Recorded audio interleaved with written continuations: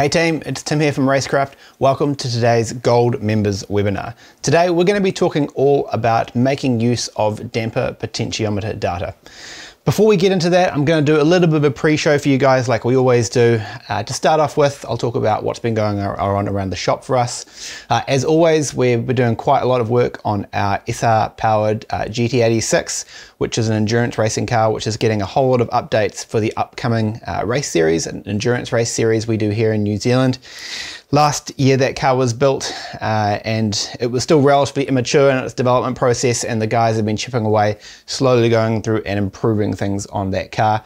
Now today I went to the workshop before I came into the studio and had a bit of a look around to see what was new that I could show you guys. If you jump across to my laptop screen here, Jimmy, our fabricator, is busy building a new style of rocker cover for the car. So you can see here, this is basically a factory SR20 rocker cover with this section pretty clearly.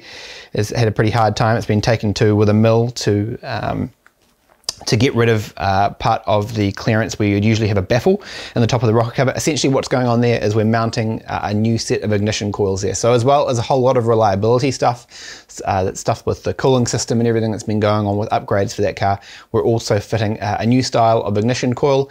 And what we've decided to do is mount them on top of the rocker cover. So in this particular situation, when we've got this particular engine has got a dry sump, so it gives us a little bit more flexibility with what we can do with the rocker cover as far as making it breathe. So we have actually got the ability to cut down one side of the rocker cover and give ourselves a little bit more room to mount those ignition coils in.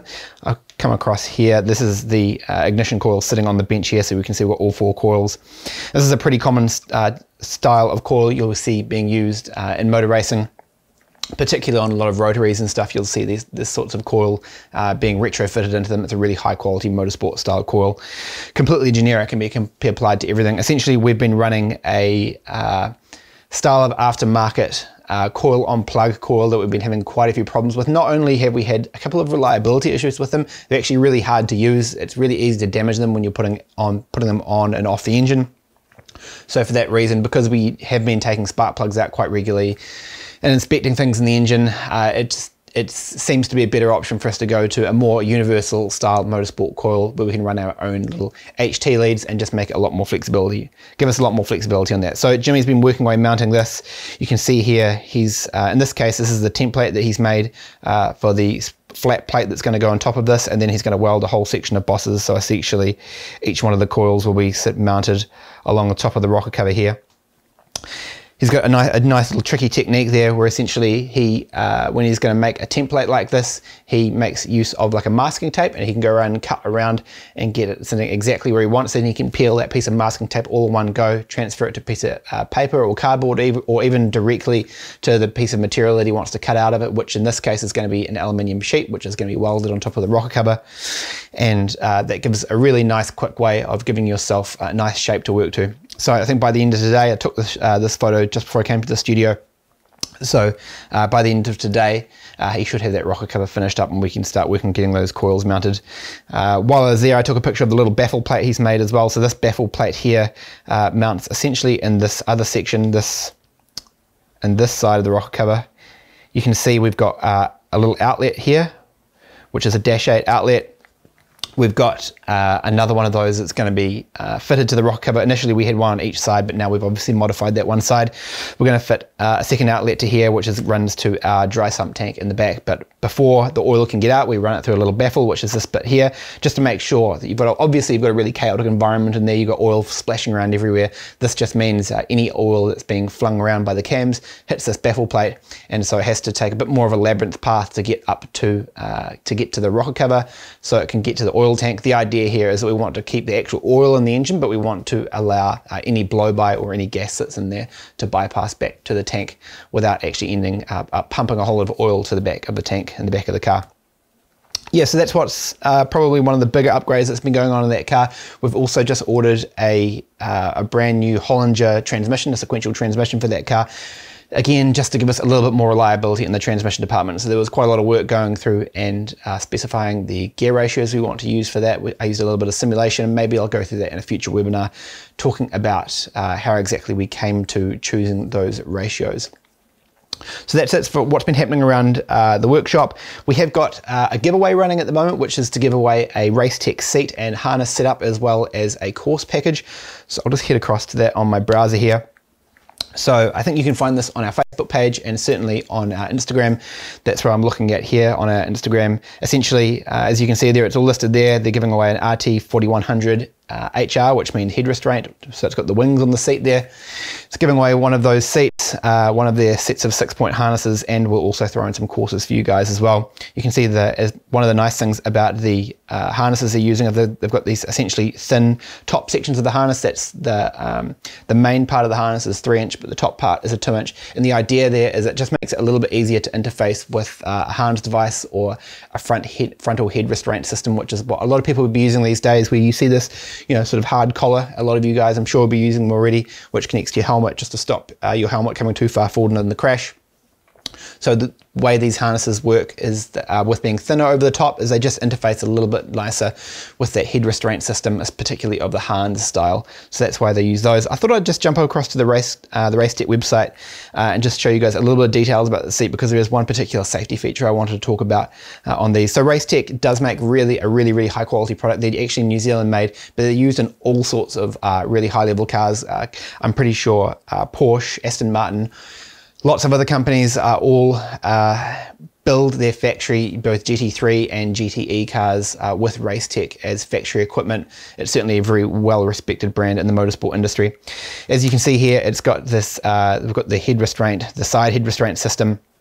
The idea here isn't in a crash, it's supposed to stop your head, protect your head a little bit from moving around too much laterally, which is obviously a really nice feature, but something that's really common in a lot of race seats these days. But the thing I actually really wanted to point out was the fact that you can rear mount it. So this is a system that Racetech offer in quite a lot of their seats. So in addition to the mounts that we've got down here, which is what almost every race seat uses ubiquitously, which is essentially 4 bolts to be able to attach it somewhere close to either your factory rails or whether you're using some sort of aftermarket seat rail there.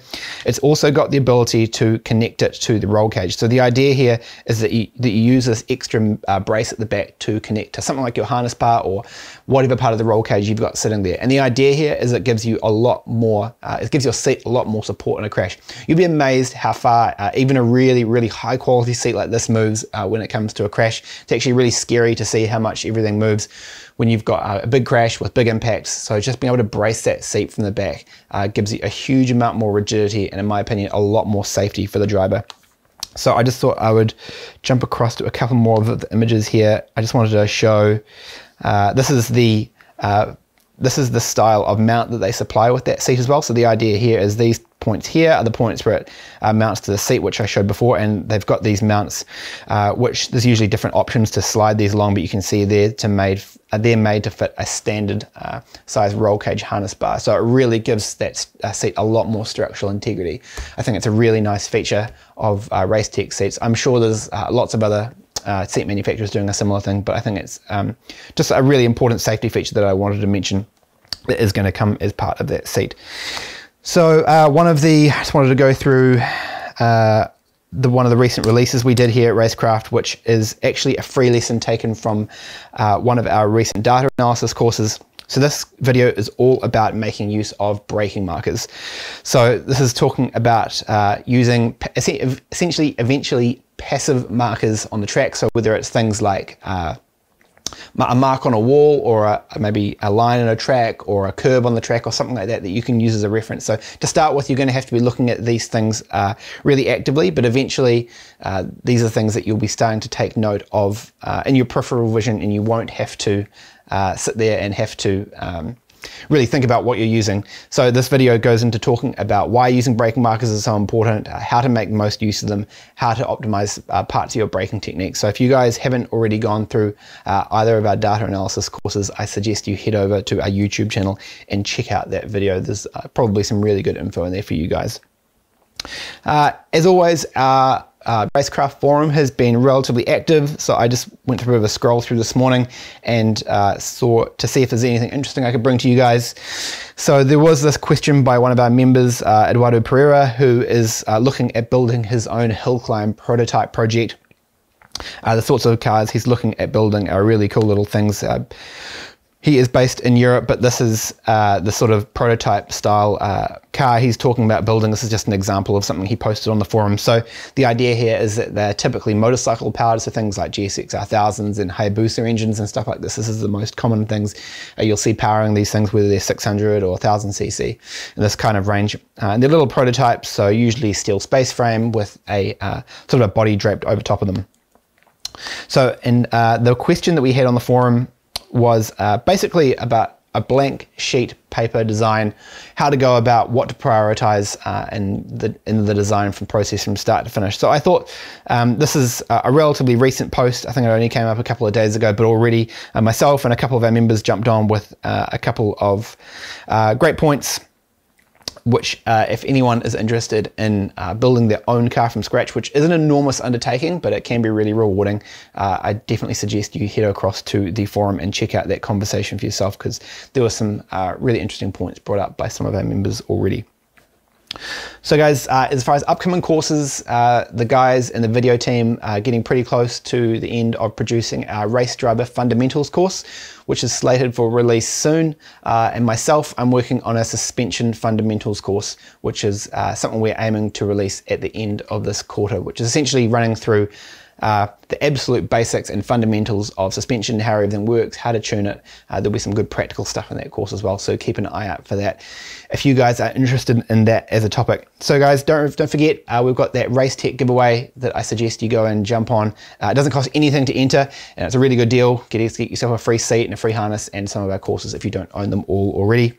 Guys, that's the end of the pre-show. I'll see you back here in a second, and we will get right into the lesson itself. If you liked that video, make sure you give it a thumbs up, and if you're not already a subscriber, make sure you're subscribed. We release a new video every week. And if you like free stuff, we've got a great deal for you. Click the link in the description to claim your free spot to our next live lesson.